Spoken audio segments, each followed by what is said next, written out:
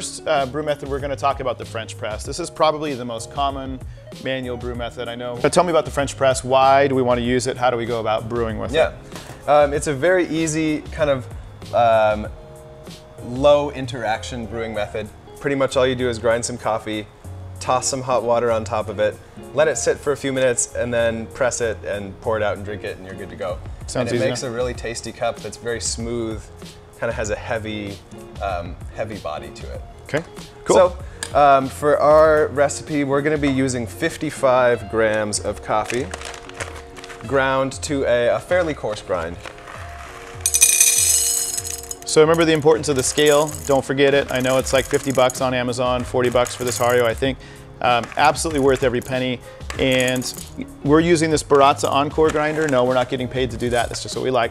And we're using grind setting of 23 for those of you guys using the Baratza. Now, every grinder is going to be slightly calibrated a little bit differently, but we like that as a benchmark. So you're looking for about a 23 on the Encore grinder. All right, so that 55 grams took about, what, 20 seconds on Probably the grinder? 30 seconds. Yeah. So if it's super early in the morning, you got young kids, you may want to keep this in the garage if you think it's going to wake up the babies. I used to, true story, when my kids were really little. So anyway, carry on.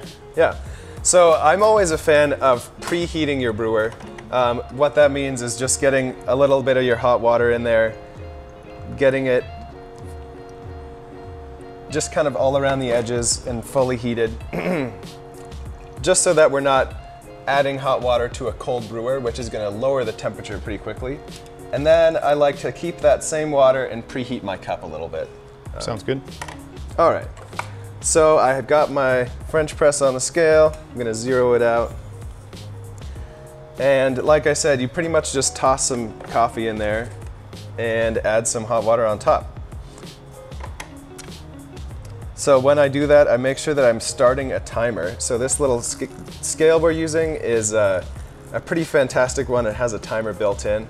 You could always pull out your phone or a little stopwatch or something. If you have one stuck to your lapel with a little silver chain, that's even cooler. It means you're way cooler than we are. When I'm at home, I usually just use my iPhone. These temperature stable kettles, also you can push a button that will also have a count up timer. Nice little nifty trick. Now, as far as adding the water, I pretty much add almost all the water. I'm going to put in about 600 grams of the water, and I'm going to let that brew for about a minute. After that minute, I'm going to give it a little stir with just a knife or a chopstick or a bamboo paddle. Why do we wait a minute? Why not just top it all the way off and call it a day? So by waiting a little bit, we're letting the coffee bloom. Okay. So it's going to release some CO2, it's going to kind of expand, and then when we add more coffee and when we stir it down, it kind of settles it. Now, does all coffee release that CO2? It does when it's fresh. Okay. Yeah. So we didn't talk about the importance of fresh coffee. Do make sure that you're using fresh coffee. We're assuming you're going to your favorite local roaster, getting a bag of coffee that's roasted within a couple days, maybe a week max, and hopping onto that. So and after that minute, I give it a quick stir, and then I use some of my brewing water to rinse off my knife, just so that it's not getting all dirty. And then for a French press, my total amount of water is 825 grams. Okay. Now, French press is a little bit more forgiving as far as weighing your water goes. You can kind of just fill to about an inch below the pouring spout, and that'll get you pretty close to our goal. One of the nice things about the French press is because it is so forgiving, you can get by with a little bit of variance. As we get into some other brew methods, there's going to be a lot more precision that's required. But in general, that'll do the trick, right?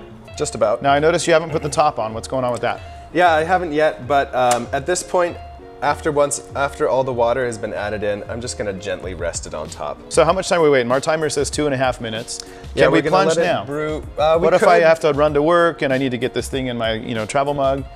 If you're absolutely desperate, you could. It's just going to be a little weak. Okay. I like to brew for about 4 minutes and then plunge. Now, why does that extraction time matter? Why does that time, what's important about that? It's so we're using a really coarse grind for the coffee, so it takes a little bit longer for the water to extract that coarse grind. If we were using a finer grind setting, it would go much quicker. Okay. So if I was in a hurry, could I go for like an espresso style grind and just do a 1 minute brew? You could, but you would clog your filter and probably ruin your French press, so not necessarily recommended. Fair enough. Yeah, but it would achieve the goal of giving you a faster brew time. Great. With a lot of trade-off. All right, so we've reached just about 4 minutes on the timer, so I'm just gonna go ahead and with a gentle hand, press down on the plunger. Now sometimes it happens where you go in on the plunger and it tends to catch. What do you do with that? Do you just muscle it through and try to, I would say give it just kind of a gentle little wiggle and it'll kind of release some pressure maybe that's built up and it should press cleanly for you.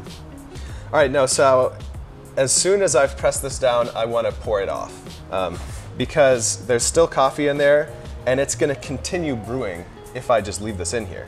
So I'm going to immediately pour a nice tasty looking cup. Our cup is done. This is going to be really tasty and smooth, kind of have a nice heavy full body to it. And yeah, it's a pretty loose filtration system, so it kind of gives it a little bit of creaminess. There might be a tiny bit of like sandy siltiness on the bottom of the cup. Okay. Don't drink that. Yeah, one tip I have that if I'm brewing a French press at home is I'll take like a paper filter and add it in addition to the metal filter just to make it cleaner so there's no silt. Optional step if you really want to. He likes go all optional out. steps. Yeah. Now he's brilliant at them though, so I tend to go for more efficiency, which is really impatience. So I'm gonna go ahead and take a sip. Do it. And it's flipping hot, but it's Which really is good. why I didn't take a sip yet. Yeah. I'm gonna wait. So don't do what I just did because you'll burn your tongue. But it is tasty. Ta-da.